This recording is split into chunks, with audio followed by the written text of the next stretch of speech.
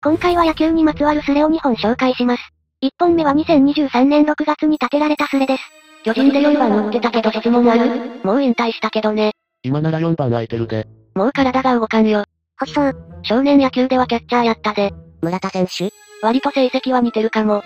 ベタジーに、こんなところで何しとるんや。同級生のお母さんと結婚せえへんよ。タイトルは取ったことないわ。30本打ったことあるけど。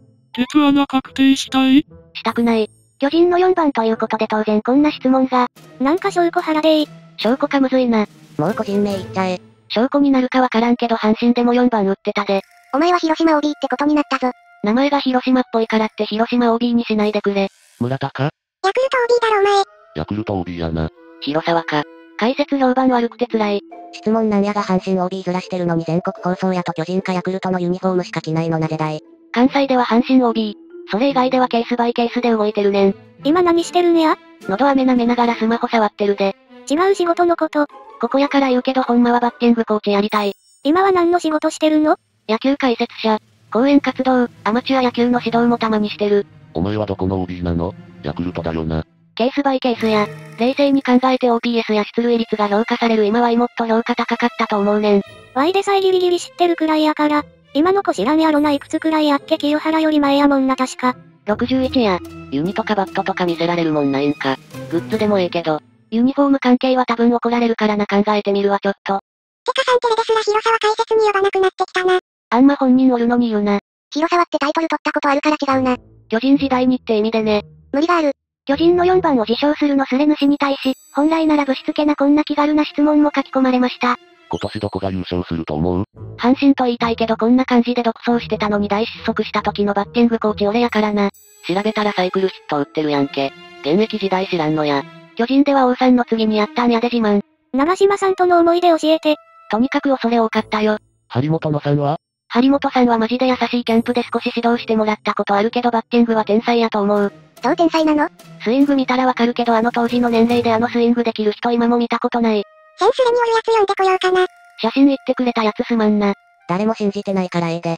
嘘やと思われてもいいんよ確定せん方が都合いいし。広沢がもうこべん話してると思うとくさ。広沢って関東の人やんな。ここの存在知ったん今年入ってからやからな今までずっと野球の雑談みたいなの眺めてたわ。オールスター出たことあるんか？ MVP 取ってるで。高橋由伸にレギュラー奪われてどんな気持ちやった？羨ましかった。由伸の待遇が？それとも才能？才能。あと巨人の生え抜きが羨ましかった。現役選手で注目してるバッターは誰？広島の育成の中村くんのスイングすごかったであれ多分丸みたいになるんちゃう？おすすめのゴルフクラブメーカーは？今はブリヂストンのクラブ知り合いにもらったから使ってる。広沢克美が使ってるクラブは水野だぞ。1990年代 ?2000 年代の人？広沢なら90年代やな。自称広沢克美やで。広沢らしいぞ。一応縁があって吉田義雄さんにもらったメッセージの写真あげようとしてんけど無理やったわ。明治大学の野球部ってきつい？昔はどこもきつい。今日の試合を解説しながら家で野球観戦。これは忍者ですね間違いない。若い一つに知られていないんやな当たり前やけど悔しいな。むしろみんなお前を知ってるからなりすまし疑惑かとボコボコにしてくるんやぞ。今日家おったで。ちゃんとテレビラジオ中継以外もチェックしないとあかんで今日広沢はジャイアンツのレジェンズシートで生解説やっとるんよ。早く音 J 歴なんぼか教えてよ広沢。1ヶ月。選手をしていたというスレ主ですので、こんな質問も。土橋監督と関根監督ならどっちが怖かった？平均的な怖さは土橋さん、最大風速的な怖さは関根さんかな。ノムは？ノムさんは怖いというか今風に言う東西？お前より古田の方が人気あるって言われた時どんな気持ちだった？今はそらそうやろって思う。当時はキレてた。ぶっちゃけ星は畑真司のままでよかった？チームが強くなったから古田でよかったよ。セカンドなら誰が一番だった？渡辺進？トマシノ？ハドラー？クラーク？土橋？誰が一番かは失礼だから言えないやみんな大切なチームメイトだもん。あんま好きじゃないんか野村のこと。尊敬してるよもちろん。一致は最近の阪神村上についてどう思う？後半戦はこんなうまくいくとは思えん。貯金残高いくらぐらい？自分で管理してないからわからん。ファーストと外野どっちのが自分にとっては得意？ファースト。外野はベンチから遠いから嫌い。なんでプロ初打席振らなかったの？振ったよ当たんなかったけどね。広沢で草。あと広瀬くんに記録並ばれたから期待してるけど今のままやとちょっと厳しいやろね。ハエニートが広沢克美設定でスレ立てしたんか。もうちょっとうまくやらなあかんで。広沢ってどこの OB になったんやろ。明日早いので寝ます。皆さんのような野球ファンがたくさんいてプロ野球選手は幸せです。これからもプロ野球をよろしくお願いします。おやすみなさい。絶対嘘やわ。まあ一回本物おったよな。大昔にちゃんに元ソフトバンクの中西健太が降臨したことはあった。以上です。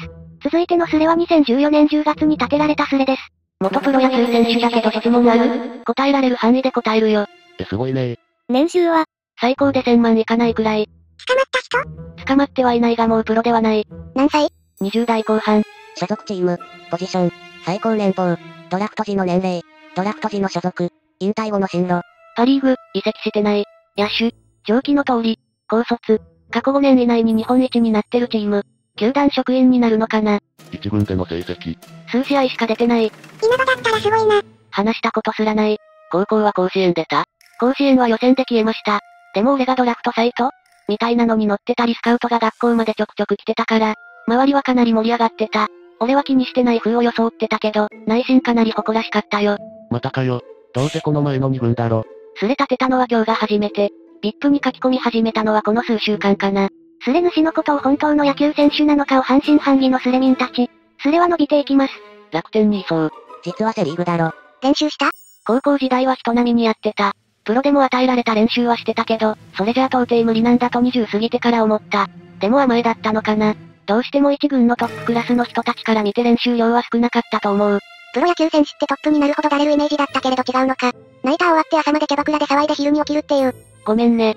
プロ野球選手も人だから、毎晩そんな生活はできない。でもデイゲームの時はともかく、ナイターの時は比較的朝はのんびりできるから夜型の生活だった人は多い。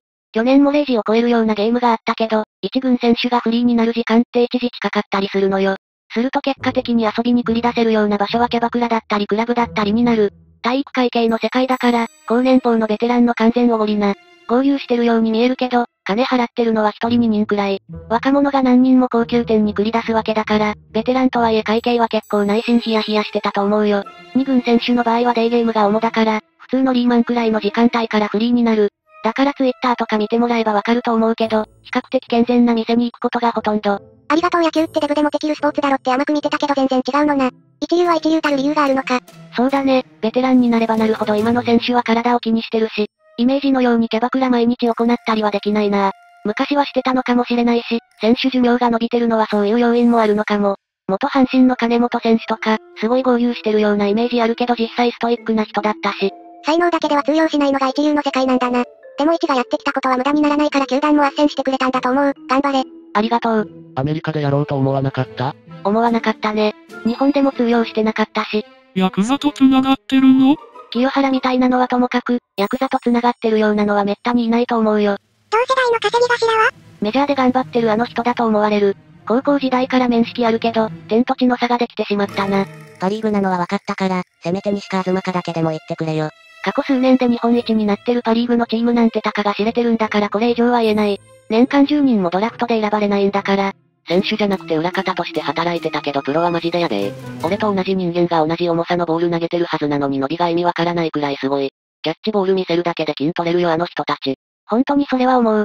初日っていうか最初見学に行った時、あいつらのキャッチボール見て偉いところに足を踏み入れてしまったなってのが最初に思ったこと。同期のドラ1のボールもエグかった。正面のボールでも、取るので精一杯。仮にもドラフトで選ばれた俺がだぞ。スレ内ではスレ主を特定しようとするスレ民も多いようでこんな質問も。一軍の試合で使われたのは一番多い年で何回？スタメンは片手で数えるほどだけど、数十試合は使ってもらった。多いとは言えない。じゃあチームのファンや野球好きなら名前を覚えられてる感じだな。これはかなり少ない。同期はマー君はやっぱり神の子なんだと思った？マー君とは対戦したことすらない。あの子最初からずっと一軍だったやろ。初登板のヤフードームでの試合はテレビ観戦してたけどフルボッコにされたんだよな。それでも負けがつかなかったのは神の子だったからかもしれんな。神の子といえば、野村監督に俺めっちゃ怒鳴られたことある。野村監督に怒られたとか楽天だったのか？楽天の選手はみんな怒鳴られてると思う。俺は楽天関係ないのに怒られた。手首にボールがかすってデッドボールだったんだけど、何のアピールもしなかったのよ。ボールっていう判定だったしまあいっかって打席にそのまま立ったんだけど、次の日の試合前に野村監督に会った時おい、昨日の打席当たってたんじゃないのかって言われて、当たってましたねって答えたらなんでアピールせんのじゃ団体競技なんだぞ一人でやってると思ってたら野球なんてやめてしまえって怒鳴られた。あの年でそんな微妙なとこまで見てんのか。やっぱすげえな。野村監督は直接話す機会めったになかったけど一流の野球人って言葉がぴったりだわ。あの人ほど野球を見て知ってる人はいない。野球選手って笑顔も大事だと思うんだけど、あんたは定論あるの？案外みんな表情殺してる印象だけどね。ホークスの武田くんはニヤニヤしてて可愛かったよ。西岡の守備妨害あったけど、やっぱ守備妨害？守備妨害だな。うちのチームはキャッチャーに内側は知ってるやついたら当てろって言われてた。中日ではないぞ。でも各球団それくらい徹底してると思う。人間心理として嫌でも避けて投げようとしてしまうし。昨日の誤審を守備妨害とか言っちゃう時点でただの野球好き確定。西岡選手は故意では絶対やってないと思う。ただ内側走ってたら守備妨害取られても仕方がない。昨日のは誤審じゃねえだろ。守備妨害取られても文句言えないプレーだよ。取られないことがあるかもしれないけど見逃してくれただけ。高校で何人だいた？高校は全寮制だったのよ。ただのはどこの球団行くと思う？ただのはな。先発困ってる球団は多いけど、他にもっといい選手いるからな。楽天とか拾うとしたらあり得るんじゃない？最高球速何キロくらいだった？プロ時代と高校時代のそれぞれの球速が知りたい。高校時代は投手はやってないけど140いかないくらいじゃないだろうか。プロもそんなもんだと思う。球団は引退後の面倒はある程度見てくれるの？チームによると思うけど、うちは比較的面倒見てくれるよ。高卒の俺にも仕事用意してくれたし、中には路頭に迷ってる人もいるし、元ホークスの稲みたいになっちゃう例もある。なんだかんだ野球から離れない職に就く人がほとんどかな。特定した。関西出身で背番号5070。高身長のあいつだろ。特定できてねえ。なんか野球選手じゃなきゃ知らないようなこと教えて。よくファン同士でいざこざあるみたいだけど、基本的に他チームとも交流するし選手間の仲もいい。ずっと一軍にいる人なら1年間身内で野球やってるみたいな感覚じゃないかな。あとマウンドにタイムかけてうちのが集まるとき、投手が外人でも日本語で話してる。捕手が外人に色々言っても、何も理解できないことはザラ。通訳間に合わないときあるし。嘘つけよどうせ3軍だろ。3軍制引いてるチームの方が少ないだろ。球団職員ってどんな仕事してるの？事務作業？俺がやってるのはジュニアアカデミーの職員。コーチとかもたまにやったりはするけど、裏方さんだね。球団って意外と大きいのよ。左アンダーと勝負したことある？左アンダーは対戦したことないけど渡辺俊介からヒット打ったことならある。ヒットの数少ないからよく覚えてる。松井裕樹くんと安楽くんは楽天でやっていけると思う？松井裕樹くんはいい球投げてるよ。正直安楽は2年の時しか見たことないんだよね。デーブは我が強いから、のびのびやらせてあげてほしいな。プロ野球界に友達いる？いるよ。同期とは未だに飲みに行ったりするし、オフに同世代が集まってのパーティー的なものもある。それは戦力外になった人とかも呼ばれる。選手じゃなくてもトレーナーさんだったり通訳の人とも接する機会はあるし。スレ主の現在の仕事についてこんな質問も。球団職員になってからの給料と業務内容と業務時間。500万前後。ジュニアアカデミーの非常勤コーチだったり裏方。何もない時は96時くらい。食後にみんなで野球の試合見たりするから帰るのは21時くらいかな。試合の時は朝早くて19時くらいまで。割といい生活してるじゃん。ボーナスとか有給とかはどんな感じ？ボーナスも出るし、有給も取ろうと思えば取れる。実際休日が不定期ながら結構多いから休みに困ることは少ない。お盆時期はアカデミーが忙しいけど、冬休みが長いから正月は実家に帰ります。ダルビッシュやマー君と対戦したことは？マー君はない。ダルトは2打席あって、フォアボールと内野ゴロ。借りたバット折られて泣きたくなった。ダルト2打席対戦してて四球内野ゴロとかそれだけでデータ探せばわかるんじゃないか。1軍と2軍のピッチャーは明らかに変化球が違うから1軍から調整に来た人を2軍のピッチャーが抑えるにはまっすぐしかないって元プロ野球選手が言ってたんだけどそんなに違うもん。リードと状態次第でその日限りだったら2軍の投手の変化球もまあまあ通用すると思うよ。俺が違うと感じたのは守備範囲。これが1、2軍の差が一番大きいと思う。パワプロの能力どうだった？俺より明らかに足遅いやつより走力が低かった。俊足で打ってたのに走力とか使いどころねえわ。高校時代無双してた選手もプロに入って活躍できるのは一握り。厳しすぎる世界やな。誰を見てこいつとは才能が違うと感じた？変なところかもしれないけどホークスの大場さん。絶好調の時は1軍の打者でも手がつけられないと思う。宮井鶴か？宮井鶴さんは同期が仲良かったから、一緒に飯をおごってもらったことある。宮井鶴の牛丼屋の話はマジなの？その話は知らないけど、食べたのは牛タン。宮井鶴さんめちゃくちゃいい人よ。ヤクルトの宮井鶴選手の牛丼屋の話とは、数人の大学生が牛丼屋で湧いた時に解放をしてあげていたという話で、スレがあり、そのことを言っているようです。スレ主の言うように優しい人のようです。なんでプロのくせにワンバウンドの落ちる球振るの？いやあれは打てねえよ。でも一軍に生き残るためにはあれを見逃していかないといけないんだよね。昨日の松田にしてもそうだけど、落ちる球をファールにするなり見逃すなりできる選手は一流。球団職員になれてよかったな。好きな仕事で年収500万とか完全に勝ち組だよ。ありがとう。実家からは遠いけど高卒でこれだけ面倒見てもらえるのは素直に嬉しい。ダルト2打席対戦してて四球内野ゴロとかそれだけでデータ探せばわかるんじゃないか。マジか。ちょっと怖いけどバレたらバレたで吹っ切れるわ。結婚してる？結婚を前提にお付き合いさせていただいている方ならいる。バースデーで取り上げられなかったの？特番は愚かヒーローインタビューすらない。薬やってる選手おる？やってたとしても公にする奴はいない。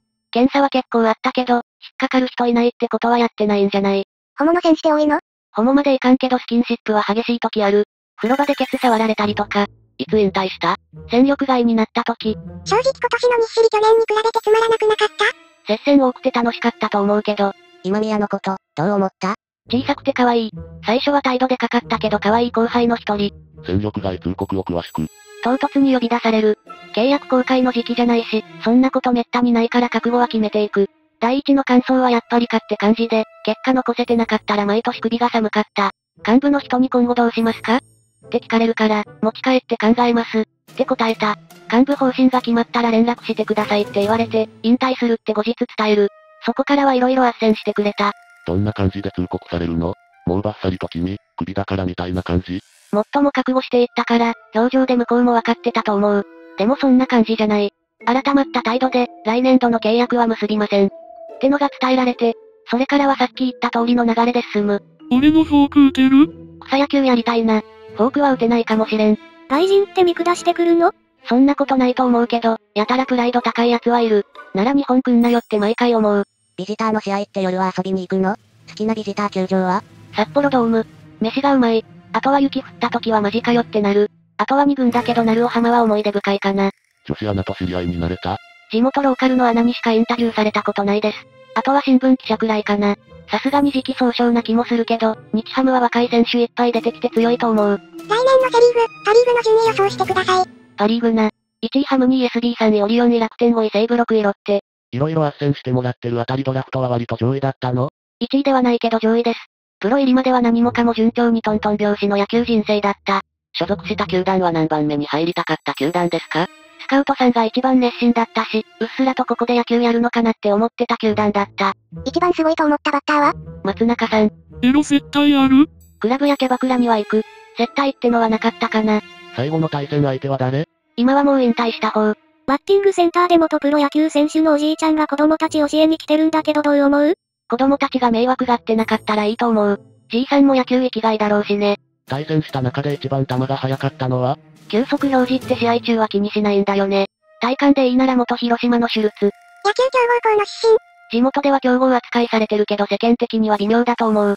今まで戦った相手で一番の投手は？さっきも言ったかもしれないけど、絶好調の時の大場。国語の脱税どう思う？基本的に黒歴史には触れてはいけないことになってた。スレ内ではこんな質問も書き込まれました。自分専用の応援歌持ってた？あれって全員あるもんじゃないの？結構かっこいいと評判だったぞ。全員はないんじゃないかな。それなら球団ホームページに全員の歌詞が載ってるはず。でも載ってないからおそらくないんだと思う。別に野球に限らないとは思うけど離れるとやれてたことが恵まれてたんだなって思う。もうあの頃みたいに毎日のように泥だらけになって野球できねえんだなって思うとたまに泣きそうになる。誰かキャッチボールしようぜ。当時は辛かったしやめたいといつも思ってたけど、振り返るとあれほど充実してた時期ってないよな。草野球やろうぜ、楽しいよ。打席に立ってる時腹痛くなってうんこしたくなったらどうすんの？ダイソーで出された時にしょんべんしそうになったことはある。引退時に貯金いくらくらいあったの？しばらく困らない程度はあったけど税金考えたら心ともないくらい。札幌ドーム好きって書いてたけど、芝薄くて足痛くね？ヤフオクドームはロングパイル使ってたと思うけど、札土はペラペラやん。確かに札幌ドームの人工芝は薄かったな。腰痛持ちとかだったら相当辛いと思う。そんなに札幌ドームで試合したことなかったから辛いと思ったことはないけど、何より飯がうまかった。なんJのことどう思ってる？引退してからまとめで存在を知ったけど、いろんな視点から野球見るのはいいことだと思うよ。一見ふざけてるように見えて、あそこの人たち相当野球好きでしょ。ドラフトされた時やっぱり地元ではヒーローだったの？何もかもうまくいきすぎてる感はあった。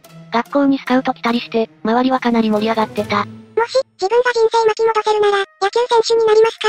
プロになってたかはわからないけど、野球はやってると思う。今から野球をする気にはなれない。細川徹がよくランナーがホームに生還するときにマスクをホームベース駆け抜けた先に放り投げるじゃん。このプレーについてどう思う？俺は危ないから嫌いなんだけど。本当だとしたら危険だね。でもキャッチャーは基本的に試合になると性格変わる人多いよ。細川選手に関しては、日本シリーズでも振り逃げでバット相手捕手に引っ掛けさせてただろ。北方か？北方くんはな、某球団に声をかけられてるらしい。三軍制を敷いていて彼と結びつきの強いあの球団に、これ以上は言えない。そうか。一度でいいから一軍で見たかったので、まだ引退しないで欲しかった。あと今やっと追いついた。一はお疲れさん。球団職員になっても頑張って。プロになってもバットの先にボール当たったら手痺れるの？あと試合中ダグアウトに行く人いるけどあれは何してんの？むしろプロになってからの方が痺れる機会は多いぞ。時々それが原因で怪我するような人もいる。ダグアウトは着替えだったり、軽く素振りしたい人がミラールームに行ったり、ちょっとした休憩スペース。よく投げ終えた投手がダグアウトに行くけど、あれは大抵着替えね。あとはアイシングもするけど、針治療やマッサージなんかもトレーナーさんにやってもらったりすることある。そんな場所、プロ野球選手ってモテるの？